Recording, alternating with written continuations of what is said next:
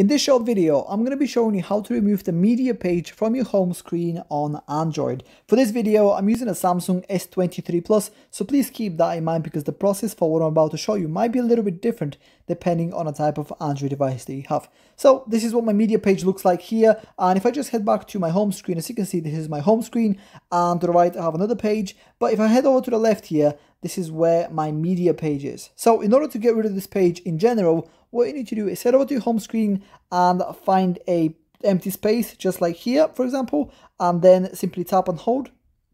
And then a menu of a sort is going to open up. From here, if you take a look at the bottom right corner of the screen, you will find the settings button. Click on that. And then you can see the add media page to home screen option is currently enabled. Now, to get rid of that page, what I need to do is basically uncheck it.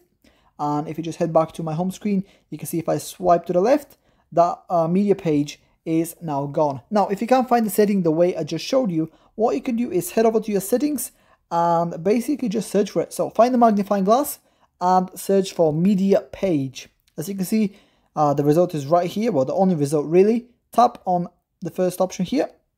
And then if you just take a look here, add media page to home screen, basically just uncheck that box like I showed you before to get rid of the media page. And yeah, that's about it. That's how to get rid of the media page on your home screen on Android. If you have any questions, please let me know down in the comments below, and I'll do my best to help you out.